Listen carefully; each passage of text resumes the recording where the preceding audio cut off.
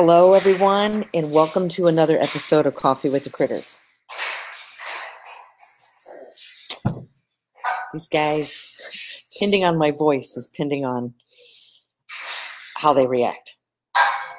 Antecedent, behavior, consequence. Okay, so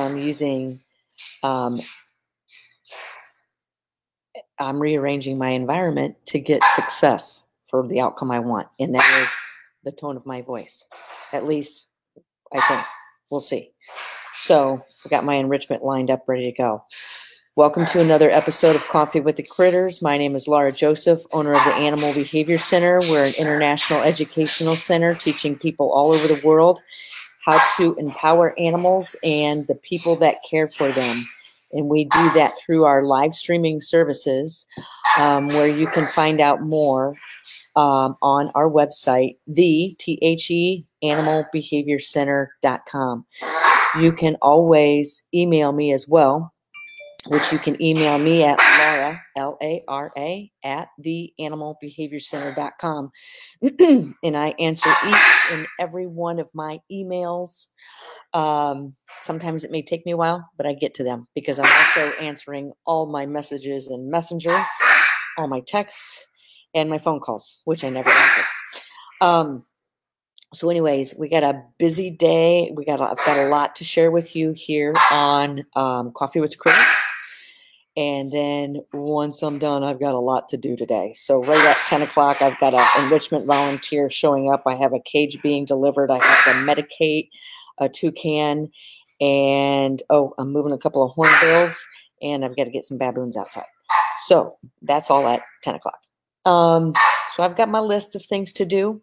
For those that may be new to Coffee with the Critters, this is a live stream I put on every Sunday morning at 9 a.m. Eastern, where we have guests, different topics in the area of applied animal behavior.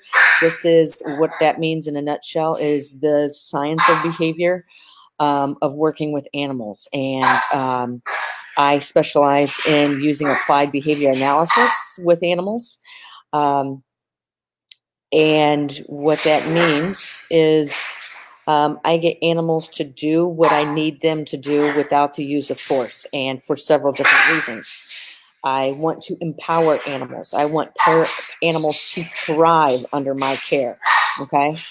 And I am responsible for the lives mentally and physically of a lot of different animals. And my passion of working with animals is what has me sitting right here today talking to you. So good morning, Brianna, down there in Georgia from Papayago House Rescue. We've got Adrian Mock on here, our manager, Karen Pratt, Melinda. Good morning, Melinda. Faithful follower, and Jill, another faithful follower, and Sylvia, and Mark, and Ray, and Katie, and Bobby, faithful followers. Good morning, everybody. Welcome back to another episode of Coffee with the Critters. So, got a lot to talk about today. And as you most of you on here do know, before I talk about my topic each week, I go through a couple of different things, and one is a recap of what has happened from the week before. For those that are new, our website, theanimalbehaviorcenter.com. I just had somebody visit this website the other day, one that has referred somebody, a specialist at Harvard, to get in touch with us to possibly do a podcast in a particular area that focuses on applied behavior analysis. So they said they visited my website and it was very appealing. And I said, thank you. It cost me a lot of money to make that website again. We do have several different events coming up. They're all virtual as of right now, but we are planning some for 2021 that are in person. Okay. So you can find out more about that on our website or right here on our Facebook page. Check out our events section. Hey, Patty. I'm live, but that's okay. Also, you can sign up for our email newsletter. You will see that right here on our Facebook page. Click right here on join our email newsletter. I love to write, and I miss writing. You guys know there's only 3 different periodicals that I write for. And I haven't been able to write lately because I've been too busy, but things are getting organized. I have taken on quite a bit in reorganizing a lot of things. I'm chomping at the bit to get back to my writing because I like to sit down with a glass of wine. Hell, just give me the whole bottle. And I'll just keep writing. I love to write. I'm very passionate about writing. So our email newsletters, you'll see those starting to go out in the mail. And when you see this right here, you know you have an email from me. That is our newsletter. Lastly, before we get started in showing a recap of some cool things that have happened this past week, for those of you that are interested in our services, we have our online memberships, level 1 and level 2. Level 1 is more for companion animals. Level 2 is more for people more intent in the field, wanting to understand in-depth weekly information, live streams, Q&As, group discussions, interviews with professionals. That is level 2. So they are live streaming services of the work that I do here. Some people also just want species specific, so that's where we have our projects, such as the Parrot Project and the Pig Project. Okay, so I am responsible for a lot, and when I see things like this, these are okay short-term behaviors, but I want to see animals engaged, thriving, interacting, and that is through enrichment. All right, and in the field work that I do, enrichment is essential. Every animal's lives and every animal enclosure should be filled, quote unquote, filled with enrichment. And enrichment keeps the animals mentally and physically engaged. A lot of times when people see animals, like studies show that one of the worst things you can do is see an animal in an enclosure with nothing to do. Okay? A lot of times I also say the more intelligent the animal, the harder it is to keep.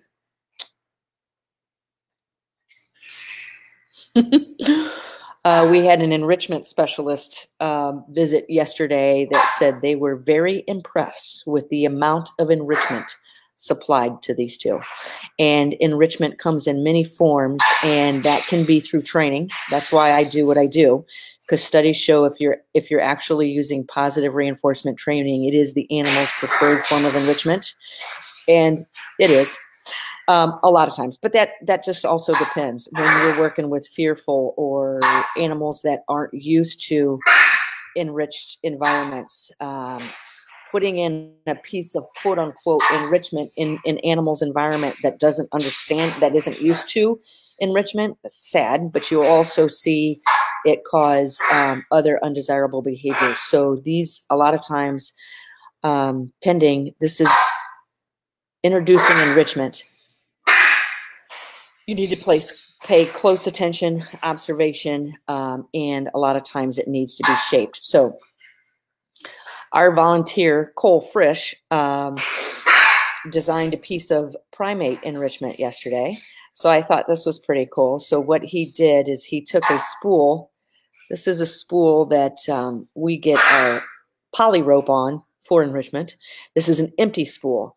So Cole has taken prescription bottles, cleaned prescription bottles. Good morning, Carrie, Shelly, Susie, Sheila, Linda, and Lisa, and another Lisa, and Alicia, and Kelly. He has taken prescription bottles, filled them. So he came to me and it's like, I said, we need to get more enrichment in with the primates. And primates are at the top of the list. So I'm responsible for all these animals enrichment, that's a lot, guys.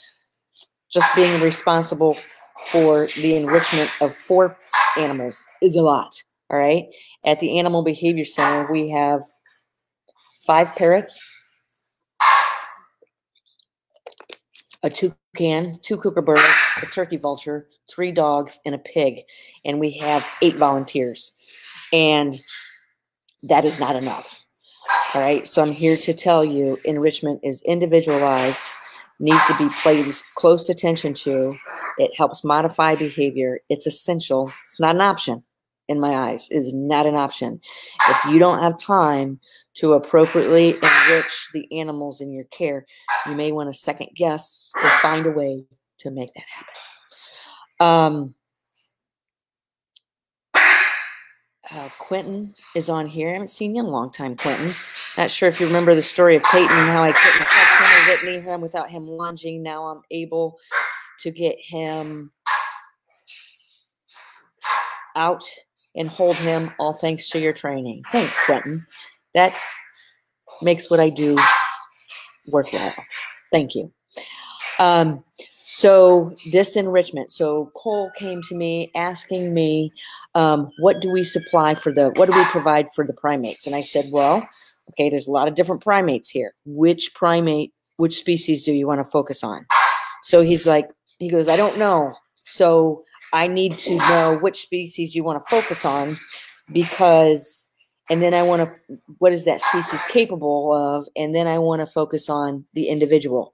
What is that individual capable of? Because lemurs aren't necessarily as good with their hands as, say, a baboon. So he said, well, this is what I have. You know, I want to do something with this. And he showed me this spool and he showed me these prescription bottles. And then he told me this is what he's thinking about doing. So I'm sitting here going through all the primates. And I'm like, okay, this is obviously going to be a piece of enrichment that the individual has to be good with their hands. And like baboons are the 2 here are very good with their teeth, ripping things open. So I thought, I want this, instead of ripping things open, I want this to go to an animal that's good with its hands. So I said, let's try the spider monkeys. So he's like, okay, well, what should I fill it with? So I know the spider monkeys love their fruit. So I said, how about some grapes and some bananas and some apples or pears or berries or something like that? So this is what he did. And so then I started taking photos and videos of the spider monkeys with us. Now, this is just one piece of enrichment. Enrichment brings choice, complexity, opportunities, eliminates behavior issues, all right? So the first time the spider monkey interacted with this, it scared him. And I got this all on video, and I was like, well, that's interesting. This is why I always tell people, keep your animal use to change. Now, if it scared this monkey too bad, I would have taken it out immediately. But what I kept seeing was, and I have the video, and it's a cool video. He went up to it, he showed his teeth, and he hit it. He threw it across the cage, and then he ran after it, and then he threw it again. So what he's doing is he's interacting with it and keeping a distance and trying to see what this enrichment is how it's going to respond. And how it responded was it just rolled. Okay. Once he saw he could get it under his control, he was nervous. So I said, hey, Cole, go run and grab a banana. So this spool has a hole in the middle right here. I don't know if you guys can see my cursor, where it's the center of the spool where the poly rope was wrapped around. So he gave me a banana and I took off half of it and I shoved it down in that spool. So why I did it is he wasn't understanding that there's food in the prescription bottles. So when you provide a piece of enrichment and it's too complex or the animal doesn't understand, it can positively punish their behavior of interacting with it. It can punish it. It can make it, and the animal just stops. And then every time you try to put in new enrichment, the animal doesn't interact with it because we've taken too big of steps in our shaping process. The animal doesn't understand. And if you're working with an animal in an unenriched environment, they already know that no matter what they do in their enclosures, they have no control over their outcome. That is an unempowered animal. And that is my primary goal in the work that I do, and why I get up every morning is to make that change, literally. So I said, grab me a banana, and we shoved it in the center. So why I did that is I could tell we were taking too big of steps in our shaping process, and this spider monkey wasn't exactly sure of that there's treats inside. So what I did was make it really easy for him to see it. Boom. I see a banana. I see it right there in the hole. And he immediately went over it. He jumped down like this and started sticking his fingers in that hole and licking it. And the more he did that, the more he picked it up and looked at the other side, and there was more banana there. And the more he did that, then you saw him start to interact with it more. And he started picking it up, moving it around. And I have this on video. And then he started interacting. He was like, you can see him sticking his head in there, trying to pull this apart. Maybe I share this video with you here when we're done. Not at 10 o'clock.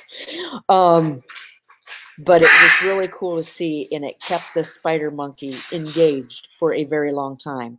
Now, the next time I put a piece of enrichment in there, I may want to stay around the same size, and I may want to do it fairly quickly, like today, okay? Because the longer the time happens that I don't, or the bigger step I take in, say I put a 5-gallon bucket in there, it could totally freak them out because it's too big of steps in our shaping plants. Capiche? So, hey, Renee, good to see you. Beth Peoples, good to see you. Maggie, Eva. Susan Duckworth, say hello. Yeah, Susan and her daughter, Robin. Hello. I saw Robin the other day. So, hey, Deb, good to see you. So,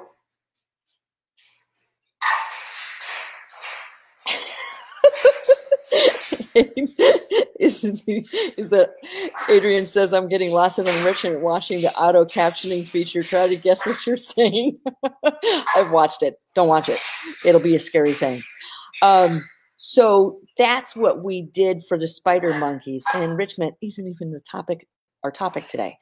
But this is what we're doing, incorporating schedule change here to free up the keepers to be able to know their species that they're working with. And when you know the species you're working with, means you understand the species you're working with, and you can communicate better with that species through training and enrichment. So we also, yes, I just wiped my nose on my sleeve. COVID makes that happen. It makes it okay. My mom's probably watching this going, oh my God, my daughter's doing this on the live stream. So we also are in charge of cats, larger cats, exotic cats. So yesterday, zookeeper Amanda, who will be in here at any time, made this for a serval that's in our care. So we have been, myself, Amanda, and Cole, have been interacting with this 2-year-old serval that's come in our care. We're able to get in the enclosure with her. I can tell she wants touched. I can tell it. I can tell it by her behaviors. And it's taking her, she's been here 2 weeks, it's taking her some time to calm down. This is a big change for her, and it's been very stressful for her. And we're trying to take that stress out through training and providing an enrichment. So we came up with a homemade little cat while we're waiting for our cat toys to be delivered. Amanda took this tree branch, tied a string to it, and sitting in here with a room with 2 black cast hornbills, a demoiselle crane, 2 hyacinth macaws. There's some other animals in here too, but We have a room full of feathers. What do cats like? As long as cats can never get to these birds. She tied some feathers. There's some scent on there. And this is a cat toy. So this is Goldie. We can better understand Goldie through providing enrichment and watching how her behaviors change. Like when we first would walk into this room, I put boxes in her enclosure, a couple different boxes, to give her places to hide. I gave her height to get her up in a way to be able to get away from people if it's people that are stressing her out. Okay? I don't want to force this cat. Can I? Well, I can force anything to do what I want it to do. But I know better, so I don't have to use force. All right? And the reinforcer behind using force is the immediacy. You get the behavior now. You get the behavior now, but one of the side effects of using force to control behavior is having to increase that force. Another side effect of using force to control behavior is increased aggression. Okay? So I don't want to go in, and I work a lot with animals that are used to being controlled by force. And I don't want to work that hard, okay? But that's not the main reason. I want to empower the animal. I want the animal to have choice and give me the behavior I want, because that is a lot stronger. That ends up being a lot stronger. It's my index finger. That ends up being a lot stronger, a lot more predictable, and a lot more humane than using force. And it ends up stronger in the long run. Okay? I don't want to have to put that stress on animals, and I don't want to have to chase animals. I don't want to work that hard. Okay? The more I force an animal to do something, the more likely science shows that force comes back, or the more I reinforce the animal running away from me. You're not going to force these guys to do much of anything, especially when they're out. Okay? And they can fly.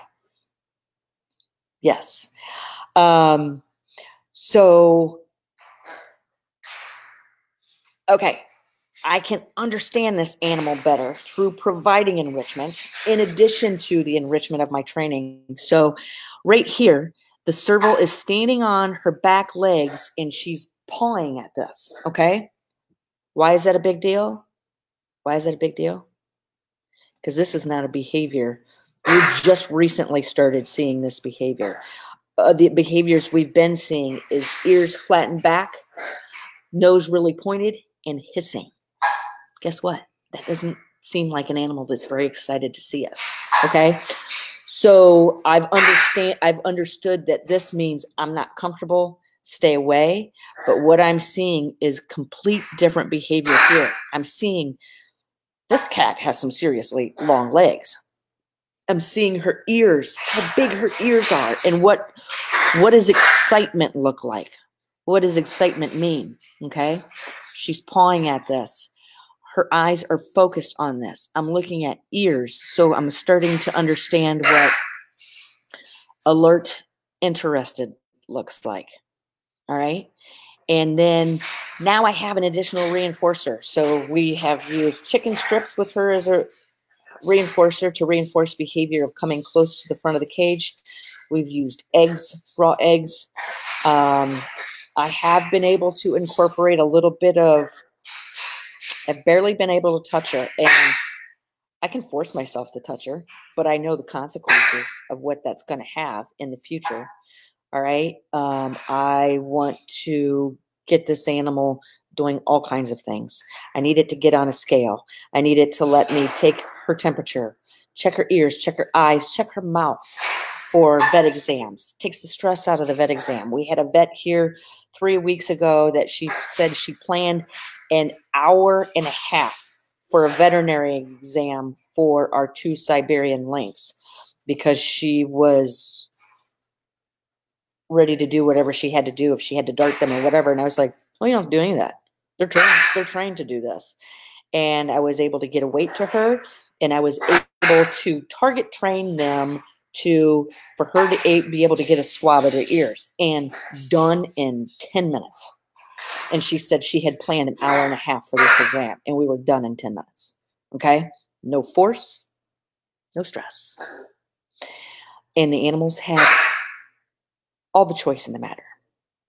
Okay?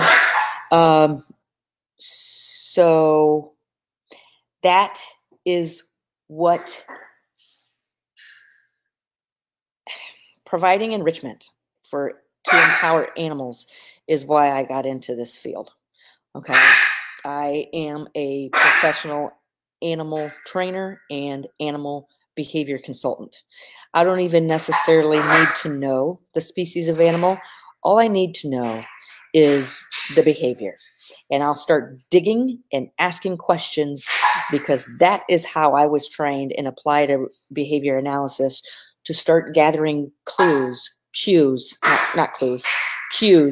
When does the behavior happen? When doesn't the behavior happen? What happens when you do this? What happens when you don't do this? And a lot of times you begin before the undesired behavior starts. Hence our live stream. Was that last week or 2 weeks ago? I think last week was with Lena Kelly on alligators. So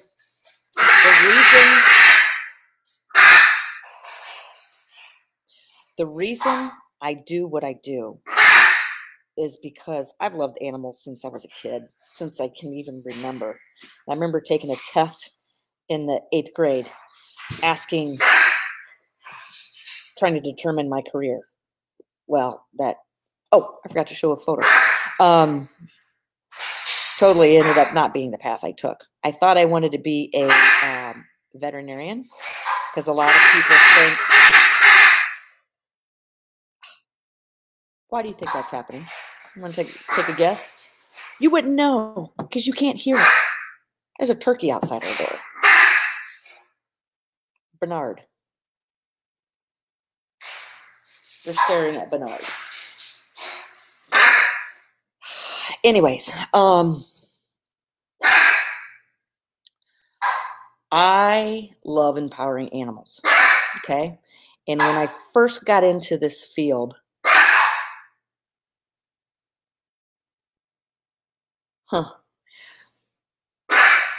it was through the world of birds, kinda. I knew I always wanted the opportunity to work in the field of animals, with animals, but I didn't know what my options were. And I thought they were, in order to control that behavior, I've got to control that turkey. So I thought the only options I had in working with animals was to be a veterinarian.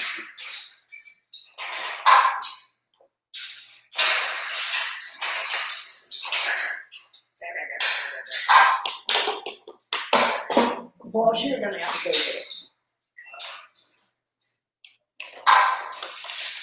You can't come out with me now because my life is going to be over. I thought the only way I could be in this field was to be a veterinarian. Okay? And I remember being in the 7th grade when I used to live in Litchfield, Michigan, and I walked to the veterinarian's office. And I was this little kid, and the vet tech, I think they were so not busy that the vet tech wasn't even there. It was just the veterinarian. And he asked, "What can I help you with? You got a puppy you want me to see?" And I was like, "No, sir, doctor. I think I want to be a veterinarian." He goes, "Why?" And I said, "Because I love working with animals." And he gave me a book to read. I can't remember his name. I can't remember the book. But I never forgot that experience and how willing he was to help me. A young little girl coming into his office in this tiny little town in Michigan, wanting to be a veterinarian. Well, as I grew up, I kept taking classes to enter the field of biology. I wanted to be a marine biologist. And then I found out, no, I don't want to be a marine biologist. No, I don't want to be a veterinarian, because I want to work ongoing relationships with animals. I don't want to have to put animals down, which I've recently been involved in things like that. But I do that because I love that animal, if that's the right choice for that animal and it's suffering somehow. And if I have that relationship with that animal, I want to be the last thing that they see and soothe them on their way into whatever's next for them. But I knew I thought about veterinarian. I was like, okay, I'm going to be taking care of sick animals. I'm not going to necessarily know these animals, or yes, I do know you because you're here for your flea medication, or you're here for your annual checkup. I haven't seen you in a year. I wanted more contact, more of a relationship with animals. So I knew a veterinarian wasn't for me, and I wasn't going to school that long. So then what did I think I wanted to do? Marine biologist. And I was like, yeah, I'm fascinated with underwater life. I always have been. I'm fascinated with dinosaurs, underwater life. Those have been two of my big loves in life. Only until about 15 years ago did I fall in love with birds, dinosaurs.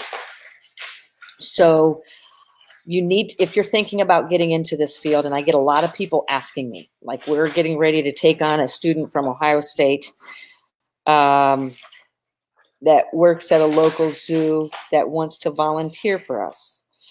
And we get a lot of people that come in that aren't sure if they want to be a veterinarian or somebody that specializes in behavior. And behavior, be still, my heart, both my hornbills are at the front of their cage.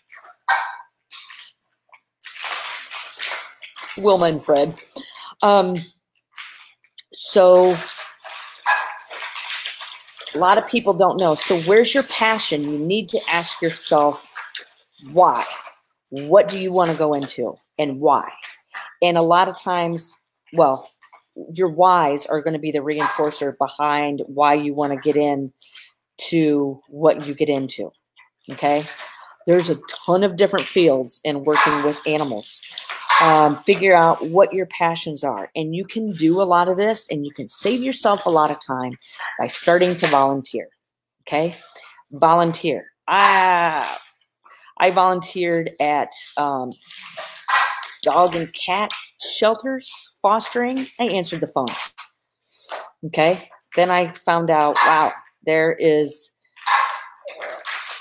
a real problem in this world with cats, stray cats, feral cats, people not wanting cats anymore, cats peeing in the house. And I was just like, whoa, note to self, don't get a cat.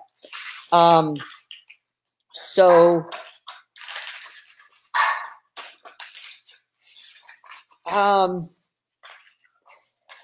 Daniela asked me, have you considered being a vet behaviorist? No. I have a lot of vet behaviorists that get in touch with me, and just recently had some, I think somewhere down in Florida, ask me to share my articles with their clients. I do have vet behaviorists reach out to me. Daniela, I'm right where I want to be. I am right where I want to be. The only other place I'd want to be besides right here, okay, is retired. And that'll come up within the next 15 years. And even when I retire, there's no retirement in this for me. Like, you really think I'm going to stop doing what I'm doing? I work 12 hours a day, 7 days a week. So keep that in mind when you start working in your passion. Literally, I have for years. Okay. I started my own business 9 years ago. I've never worked so hard in my life. I have never worked so hard in my life. Okay. And it is stress, different levels of stress, a lot of worry. You wake up at 3 o'clock in the morning. Okay. Worried. You can't sleep. I did it this morning because I was also sleeping next to a sick animal that I'm taking care of, but because I want to. Okay. I get a lot of gray hairs. I wouldn't say a lot of wrinkles. They're coming. I'm getting ready to turn 50. Due to experience, stress, different levels of stress. Hey, Lynn, good to see you on here. You're taking care of animals. That's Wilma. That's Wilma. I try to imitate her, but I fail. Aww. Got big changes for Wilma and Fred happening in about 20 minutes. When you get into the field of working with animals and you love what you do, be ready to work your ass off, okay?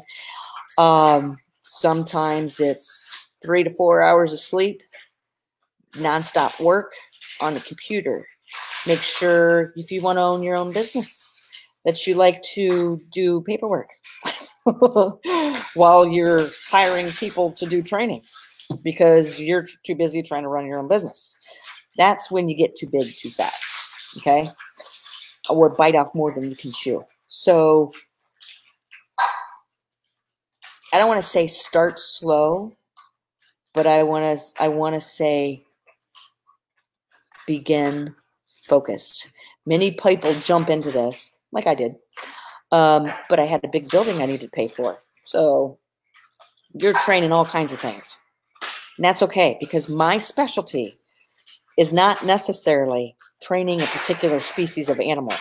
My specialty is using the science of behavior in its application with animals. Animals, preferably non-human animals. But unfortunately, when you get into this business, you're working with animals too, because you got to get through the people to get to the animals, to properly care for the animals. To do that, that is why I got out of dog training, okay? Because to me, I can train a lot of dogs.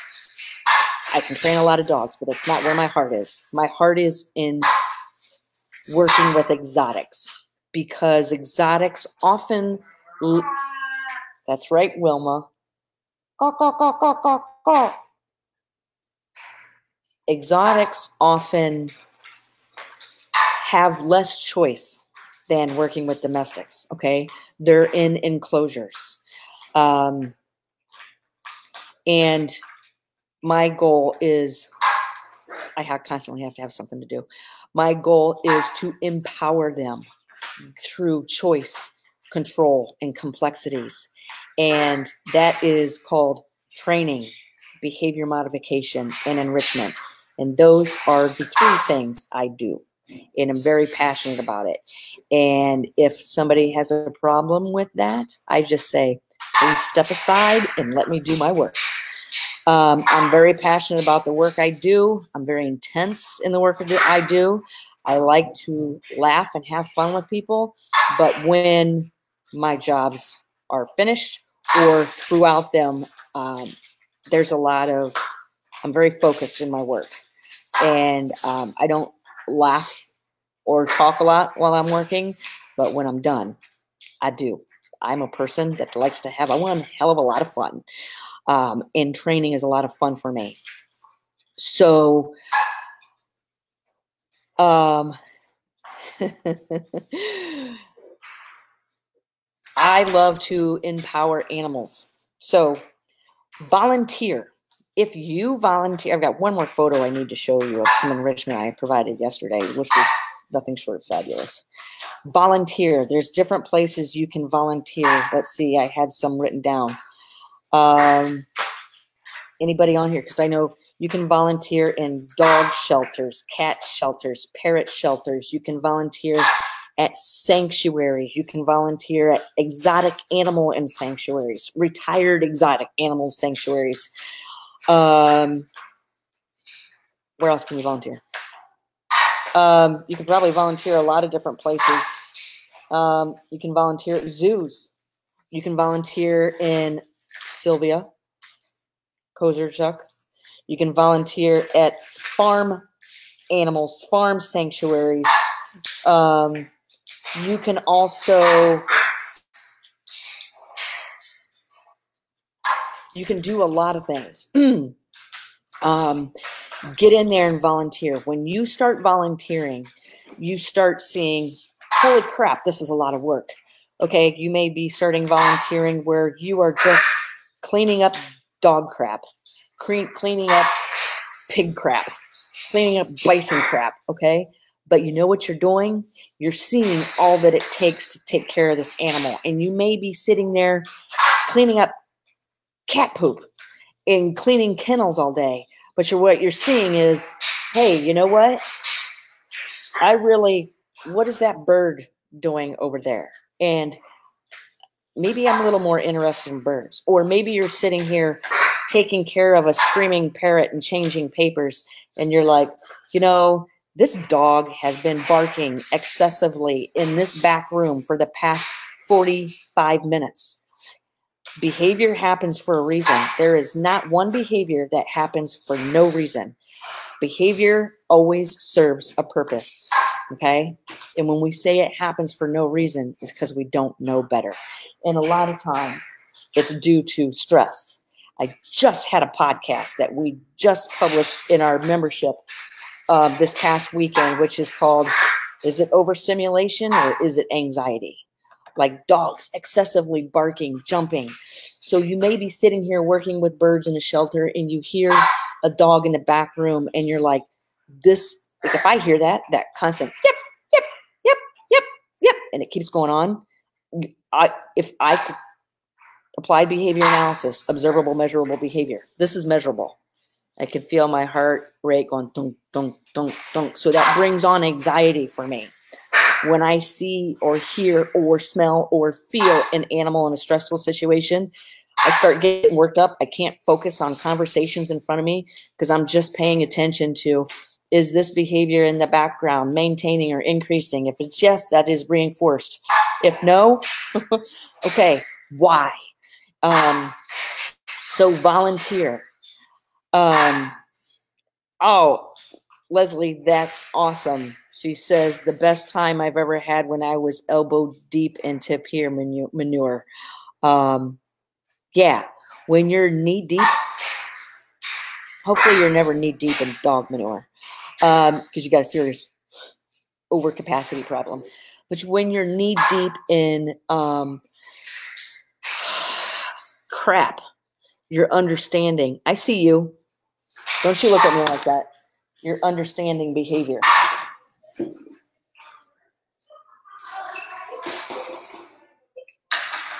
Okay. Buying myself some time here. Sylvia says you can, even at vet clinics, you learn how to observe. I volunteered at a vet clinic for a long time. An avian and exotic vet clinic. And I loved it. Loved it. And I worked the front desk. I also eventually started doing behavior consultations. So those are different areas you can volunteer. You can get your certifications in many different areas. You can do your research on your certifications, okay? Do your research. Because I know a lot of people out there that get them and second guess why they got it. So ask around, all right? Continue your education. I went back to school and took master level classes in applied behavior analysis. Not on particular, I mean, it was all human behaviors, human issues, severe human issues such as self-injurious behaviors, hoarding, which is usually a mental concern, and I was working with people. And I didn't mind because I wanted to work with animals. I didn't mind working with the people in the cases. You can come in. Huh? I am doing Coffee with the Critters. Julie Kessinger, you want to be on Coffee with the Critters? Oh, come on. Nobody cares. I've just got this in my background.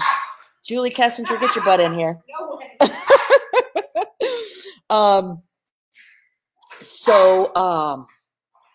Somebody want to remind me where I was? That's how my mind works. That's why I work so well with animals.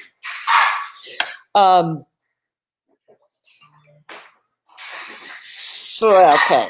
Certifications. All right. And get your education. Oh, back to working with ABA, Applied Behavior Analysis, with people.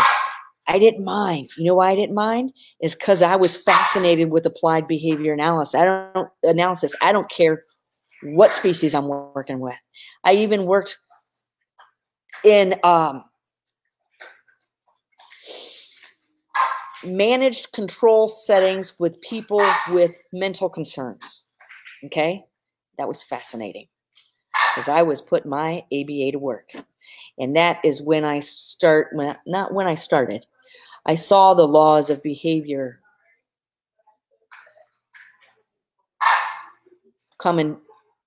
happening right in front of my face. You can be as book smart as you want. Application is 65% at least, and that's my saying only.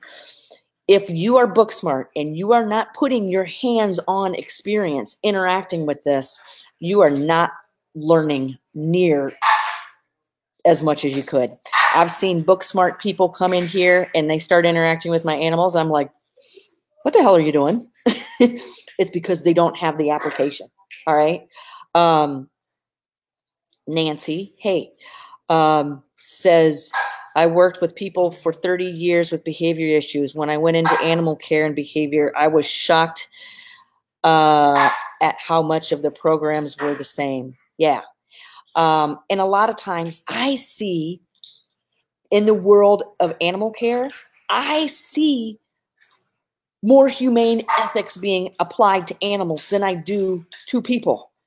And I've had somebody that's a board certified analyst tell me that is correct. I see this group of people when I was having an event at the Animal Behavior Center. He goes, you guys are treating the animals in your care with the utmost ethics and humanity than what we're doing with the kids in our school system. Holy shit, was that an eye-opener? Okay. I was like, you're kidding me. And he's like, no. He goes, this is exciting to see how passionate this group of people, this field of work is.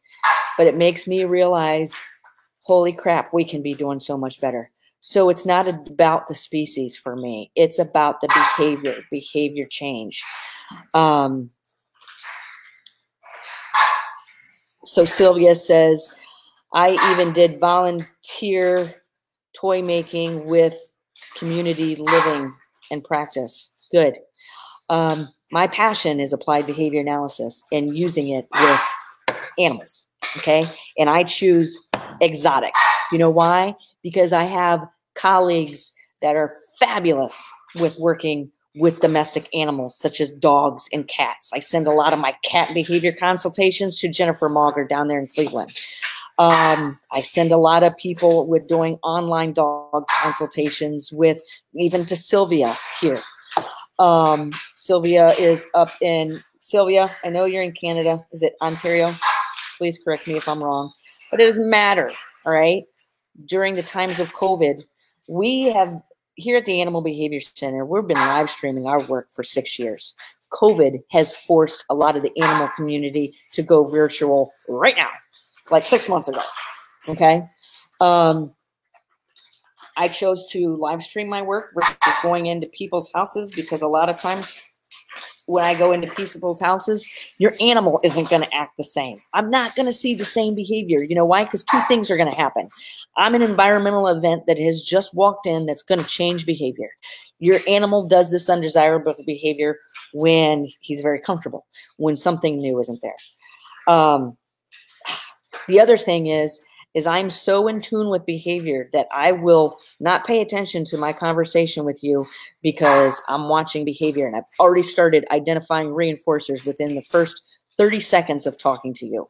And I'll kind of look at the person and say, I'm sorry, I didn't hear what you said. I didn't hear what you said. I was too busy training your animal and identifying reinforcers and punishers and understanding already why behavior is happening. So I don't necessarily need to know the species of animal, all you have to do is tell me the behavior. And I'll start asking questions, identifying reinforcers. And I've done it with many different species. So your species of animals, you can, if you're also looking for education, check out our memberships. We have a lot of metro parks, zoos, shelters. We have board certified behavior analysts in our memberships, 1 and 2 both, and in our projects.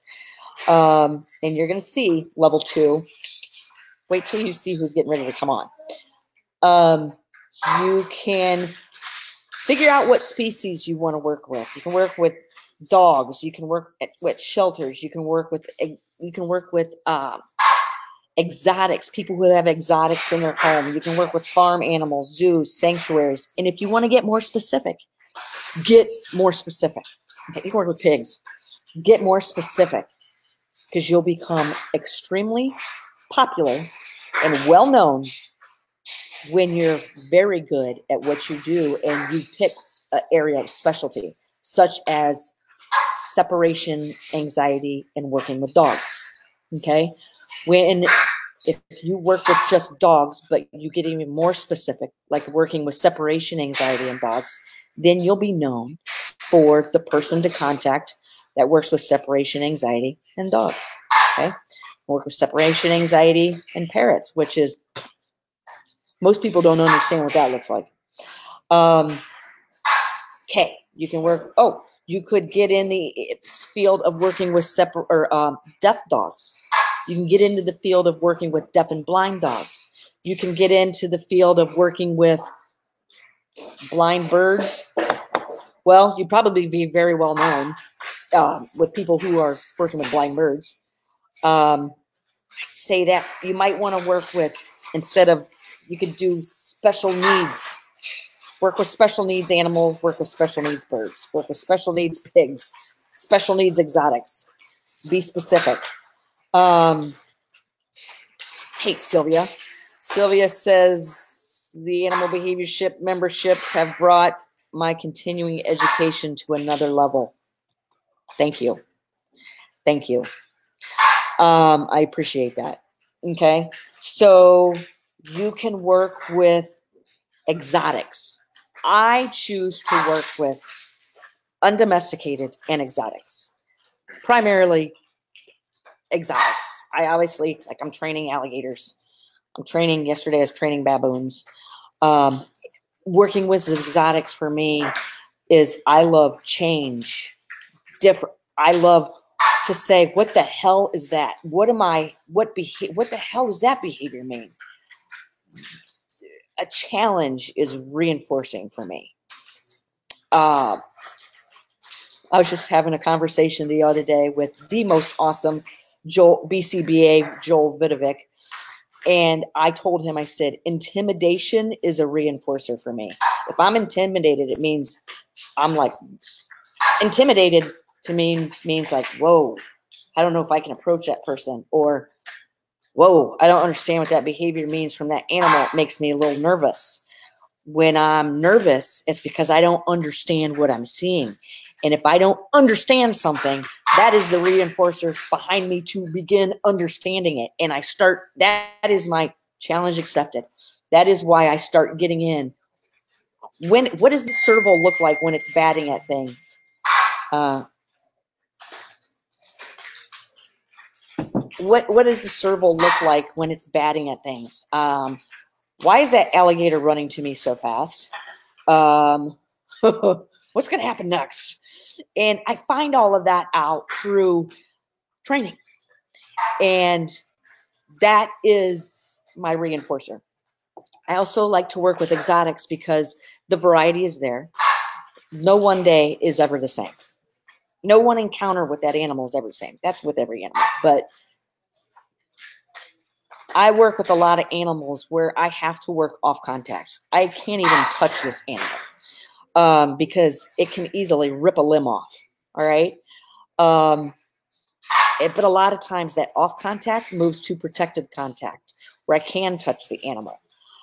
Like with the lynx, I call them up to a wall and I get them to target so I can touch their butt. But there's cage bars here, but I'm touching their butt, preparing them for an injection. All right. So I don't have to force that animal to do anything. That's how I trained the giraffe to allow me to, well, I didn't do it, but prepare for a jugular blood draw. I prefer to work with exotics because they're my best educators. Okay. Because a lot of these exotics, can you force them to do something? Sure can. Better hope those cage bars never come down between you, because they'll kill you. They'll kill you. So I have found situations where I had never planned for cage bars to be down between us. But guess what? Oh, crap. Here we are. They're down. What do? Thank God that animal looks at me as a way to empower them versus somebody that controls behavior through force, negative reinforcement, which is coercion, and aversives, something the animal doesn't like. Okay? If I have it, heck is going on out there, have an animal or a person that interacts with me like that, I just stay away from them. My life's too short. So some of the downfalls are some of the things you'll see when you get in this field. 24/7 work. Make sure you want to work. Okay. Burnout.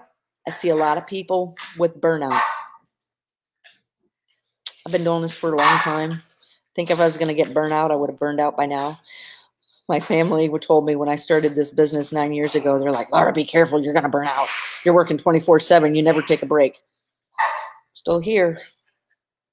Digging in deeper. Caregivers fatigue. I've had that. I've seen it. Okay. It's tough. Caregivers fatigue, where your life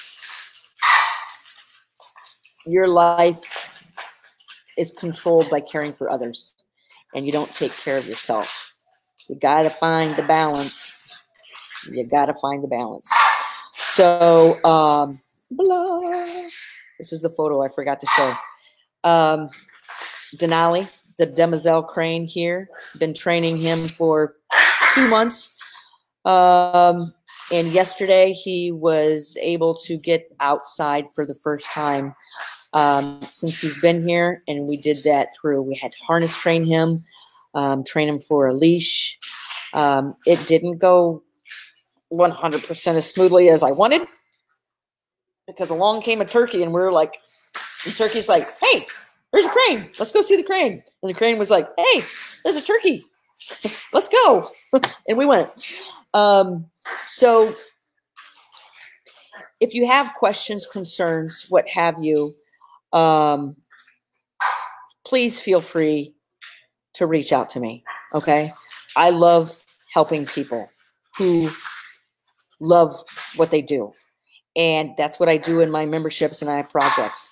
I will give 110% to somebody that shows that they're struggling or they love what they do and they really want to do this. And yes, Eva, you are correct. And I often tell people, when you own your own business, every day is a Monday. That's the truth. When you love what you do, every day is a Friday. That is the truth as well. So if you like what you have seen in this live stream, this is what we do in our level 1 and level 2 memberships. If you have questions about our level 1 or level 2 membership, please feel free to email me, Laura, at theanimalbehaviorcenter.com. Level 1 is primarily for people with companion animals, and we have podcasts, monthly Q&As, live streams. Level 2 is for people who want higher education in the field of applied animal behavior, the science of behavior, thinking about getting into the field of applied animal behavior. We have zookeepers, zookeepers, BCBAs, shelters, people who just want to know more in level 2. And we also, our podcasts are huge. Those are in level 1 and level 2, and people will say the podcasts alone are worth joining. You get monthly podcasts. We have species-specific projects which you will find on our website at theanimalbehaviorcenter.com. On our website, you will also find our webinars, which are recorded. And this winter, we will be live streaming new webinars again in topics, in different topics, different species. Okay. We also have our animal referral program where for every 5 people you refer to the Animal Behavior Center that joins, you get 1 free online consultation with moi. Okay, you guys, I got to run. I got a lot of stuff to do today. All right, take care, and thank you everybody for joining. I will see you next week where Bernard, I believe we have a guest on next week. Pay attention to our Facebook page.